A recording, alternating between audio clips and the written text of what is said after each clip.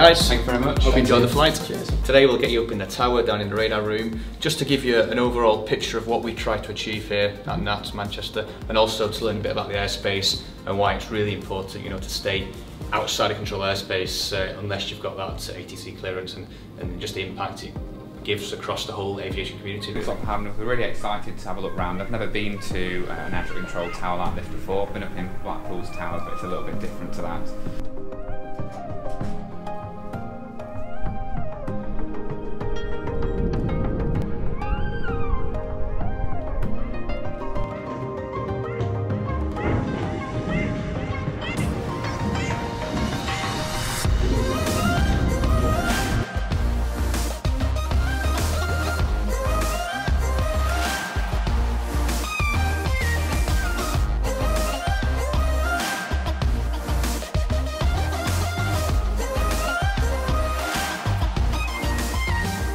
So Barton is just over there. You've got Winter Hill with a large mast, and just to the left of that is the Barton airfield. And as you're routing into the overhead at Barton, you can often see aircraft being pushed back off the stand here. You can see the tails actually moving, so that shows how close we are, particularly where the city centre is there as well.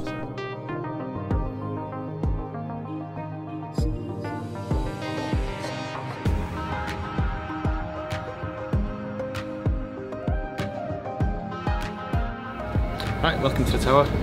So give you a quick overview of all the different positions we have up here. So first of all, the tower assistant. So this position looks after the flight planning, the weather. The main part is the weather reporting, and then also any kind of incoming, outgoing messages from the tower. Basically, to take away any of the extra communications from the controllers. Then next we have ground movement planner. So this is where the pilots very first call up on the tower to get their initial routing, to find out of any slot restrictions due to weather, you know, the other airports, etc., etc. So when they've got the clearance and the planner is happy that the departure controller or the ground controller can accept the aircraft, they get transferred up to the ground controller, which is here. So where Andy's sat now, basically it looks after all of the airfield on the ground apart from the runway. So it's a huge job. They've got all the way from down there, all the G3, massive responsibilities. Probably the busiest and the hardest position at the airport, and also is the one that can kind of make or break the operation. So this individual needs to be really on the game, you know, planning ahead, making sure there's no conflictions. Not a lot going on at the moment, as usual, when we have visitors, but there's a lot of pinch points on the airfield where there's only a single taxiway in, single taxiway out, so the aircraft have got to wait for another one to pass. As you can see at the very far end, though, we've got a lot of construction. That's the Manchester Transformation project. Part of that transformation is going to be new taxiways, which is going to free up a lot of capacity on the ground, a lot of dual taxiways so we can pass aircraft independently of each other. So yeah, it's going to be a massive game changer for us. So when Andy's finished with the aircraft on the ground, go outbound towards the runways, he passes it to the air controller. In this configuration, we're in dual runway ops, so we're landing on 23 right, departing off 23 left, and that's the main configuration for us in the summer. So Stu's job basically is to cross the aircraft outbound to the departure runway, whilst knitting them in between the arrivals. So the arrivals roughly spaced every 4 miles apart, depending on the weight vortex, but if there's no vortex indications, it'll be 4 miles apart, which is just enough room for us to land an aircraft, vacate it, whilst crossing another, and by the time the aircraft has crossed and cleared the runway, the inbound will be around about a mile final. And that's quite close. Yeah, but it's a good distance for us to give landing clearance. Smaller airports, quieter airports, probably have a bigger margin for landing, but we go for about a mile. Completely safe. You know, we've gone through all the procedures. We're happy with that mile. It works well. About 30 seconds or something. Yeah, about that. Yeah. So when you sit and watch, you know, aircraft constantly moving. So when Stu's finished, so you can see an aircraft just going across there. He'll transfer that when it's clear of his runway over to Dave, who does Air 2, which is air departures. So Dave's job is solely to depart the aircraft in the most efficient order possible. So he's going to be looking at the different routes, the different weight vortexes, different speeds of the aircraft, and just separating those aircraft to get them airborne as quickly as possible in the most efficient, most safe routing. Various things can affect that position, be that weather. So if there's some weather on final approach, their crew don't necessarily want to fly the SID. He's got to coordinate with our en route colleagues up in Prestwick in Scotland. He's got to get some different routings, and also any obstructions in the airspace, and that could be a zone infringer. So if the zone infringer, we can't fly in that area. We've got to maintain 3 nautical miles and 3,000 feet from the aircraft, which for something we don't know where it's going is a very, very hard challenge. So a zone infringer effectively stops departures. So Dave there cannot launch his outbound, therefore he backs up. Stu can't cross his outbounds because it backs up, and they can't push anything. The whole airfield basically comes to a stop, and then that's just the air traffic side of things. If you can imagine what the terminals then, with the delays, it's a huge knock-on effect. Yeah, yes, on air security. The bigger picture for us in air traffic is we generally see the aviation world in eventual airplanes, but when you go back behind the scenes, you've got your security, you've got car parks, terminal facilities, so it's a full knock-on effect for us all.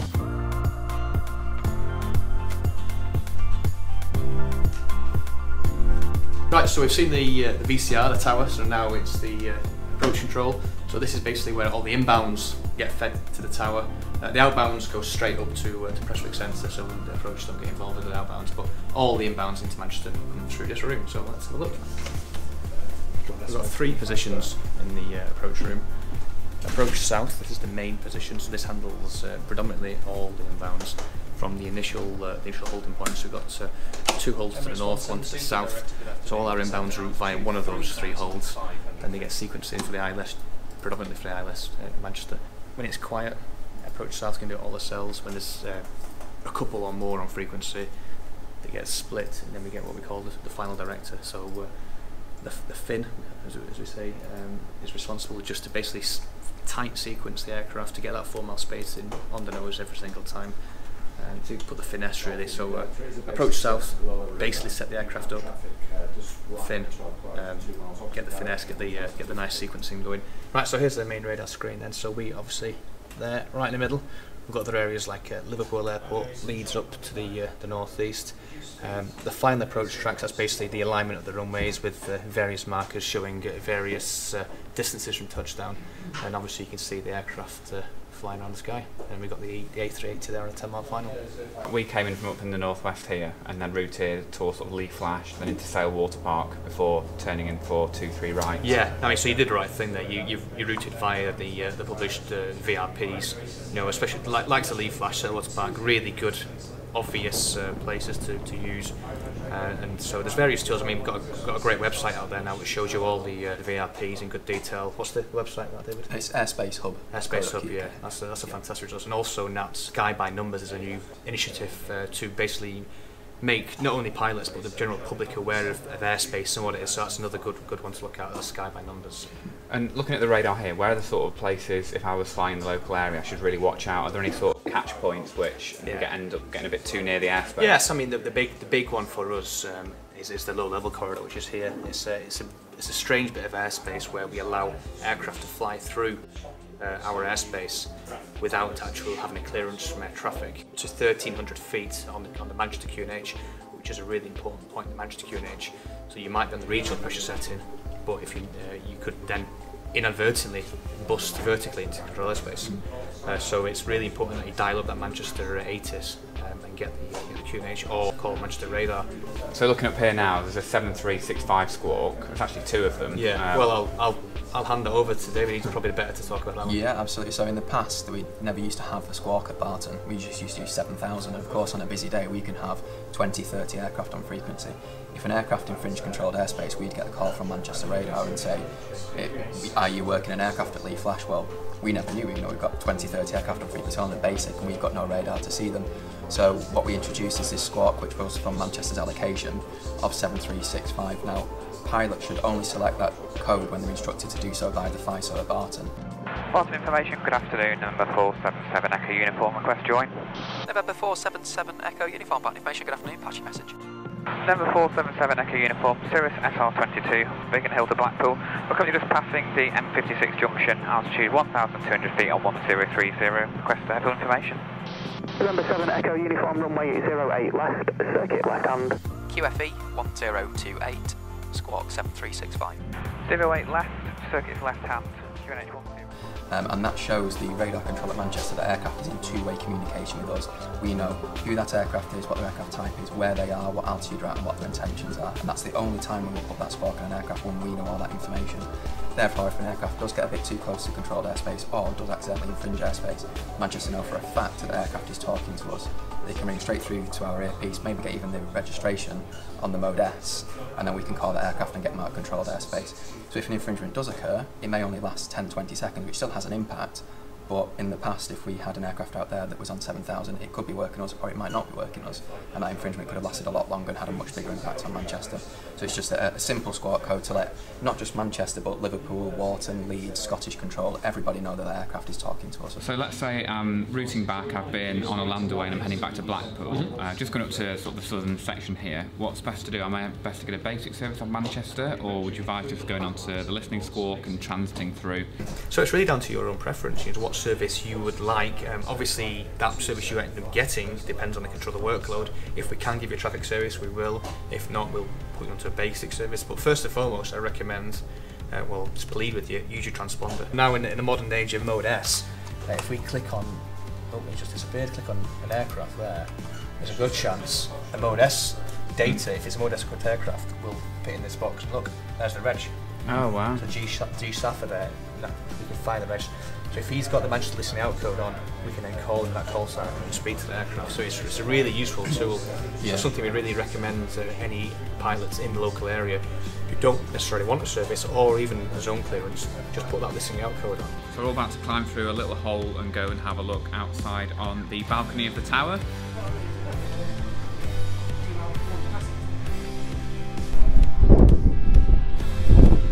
Now out on the balcony on the control tower at Manchester and just having a little look at where we taxied in.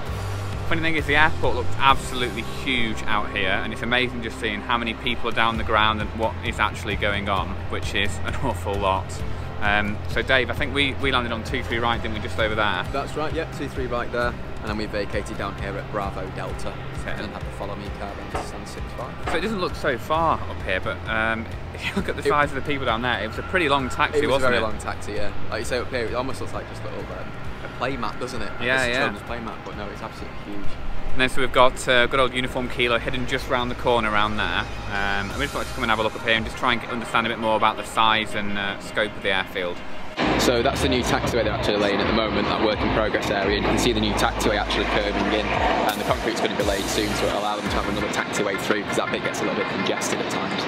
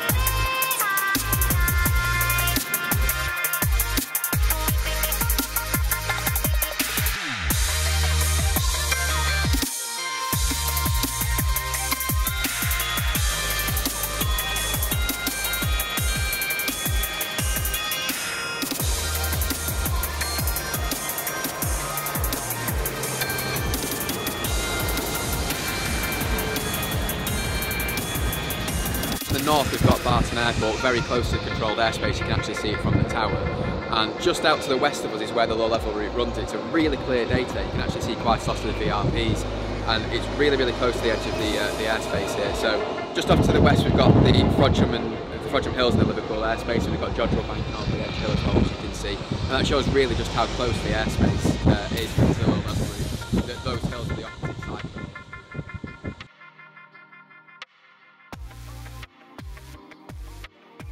Thanks a lot for having a quick chat with us. Good to see you. Sorry to grab you, but I just thought it'd be really good to share a bit more about being an air traffic controller.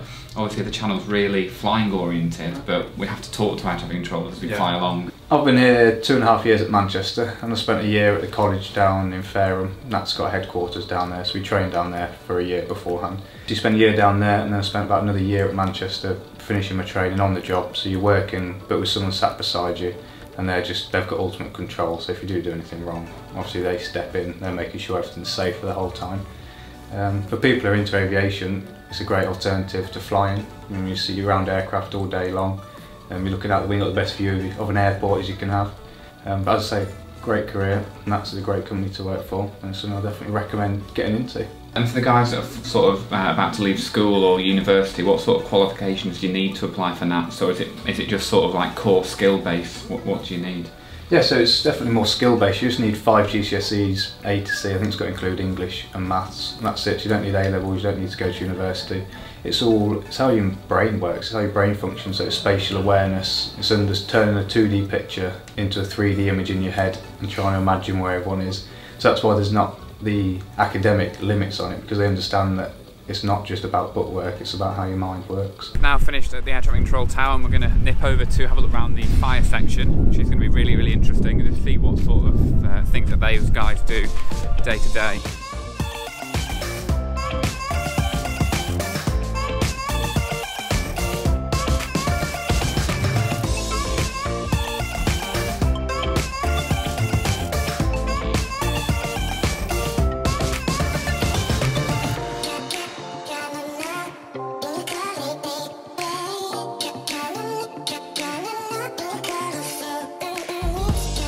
Raoul here is sorting out for us to go in one of the ops cars and have a look around the airfields, and he's wanted to tell us a little bit more about the role of the operations team. Hi, I'm Raoul here. I'm part of the airfield operations team here at Manchester. Part of our role is looking after all activities at airside, both safety and performance, and I'm glad Ben's come on board, who will be promoting airside safety. Thanks a lot. It's a real privilege to be able to get airside and have a look around from this sort of perspective.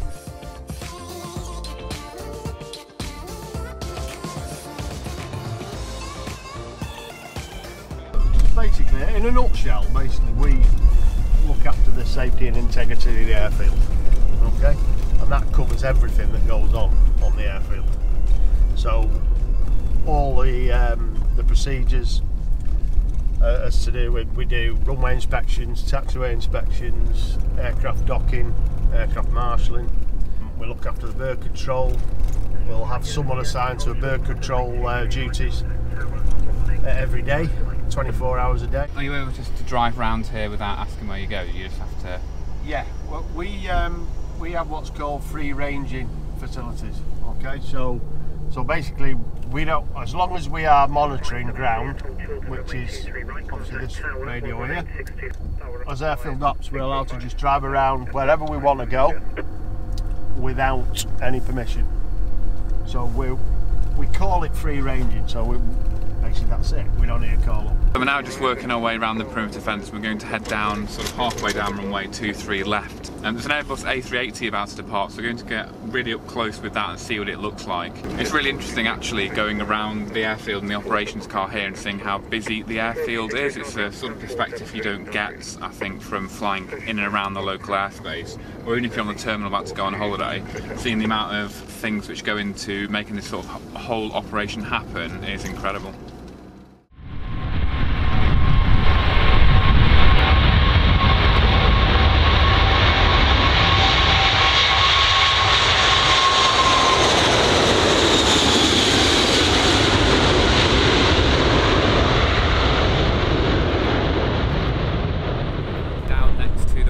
Point of runway 23 left, just waiting to get a couple of shots of the aircraft taking off. The Airbus A380 just went ahead of us then.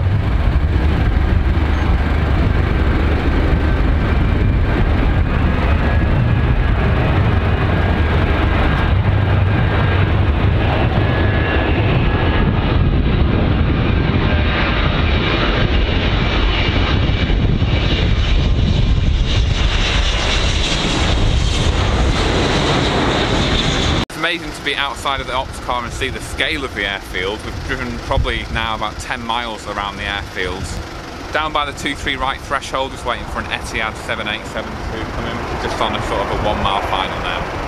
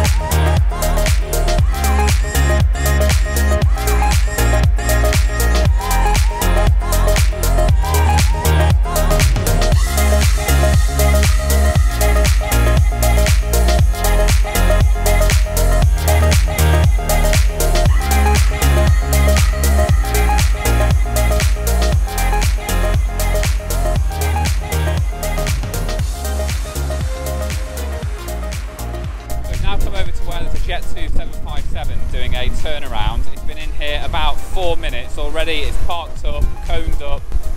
The bags are coming out and then onto the lorry, and I'm pretty sure the passengers will be disembarking it as well now. And this is the sort of thing which an infringement will do. If you bust that airspace by 100 feet, then it's going to cause this knock-on effect. This aircraft could have been delayed, could have had to go around, and then all these passengers are late. They're late for their next flight. All the crew here are waiting for the aircraft. It's got to have a shorter turnaround time now, which is going to create all these knock-on effects just from that sort of lack of airmanship and getting a bit too close to control the airspace.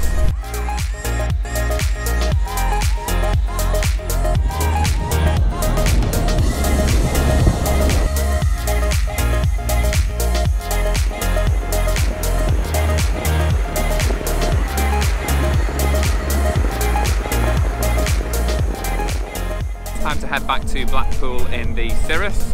The flight time back isn't too long at all, it's going to be about half an hour. What an amazing day looking around Manchester Airport. It's really exciting to get in the radar room, tower, have a look around the fire section, then also go in an ops car and drive pretty much the whole way around the airfield.